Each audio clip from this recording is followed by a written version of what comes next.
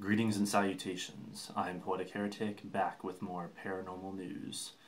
A witness has come forward about his encounter with an upright canine in State Game Lands number 166 in Blair County, Pennsylvania earlier this month.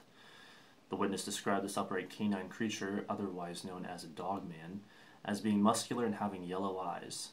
He also said it appeared 8 feet tall or taller and had a wolf-like head with short, dark gray or black hair.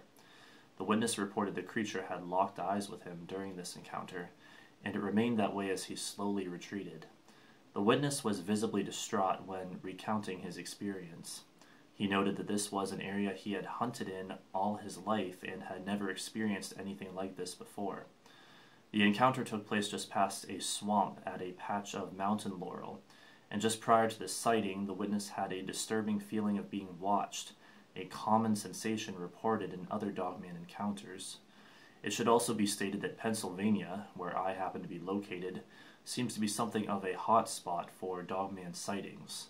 I personally have never seen one, but after all the eyewitness testimony I have heard, sometimes when I walk by a dark patch of woods, I can't help but look deep within and wonder. This has been another report from Poetic Heretic. Don't forget to rate, comment, favorite, and subscribe, and thanks for watching.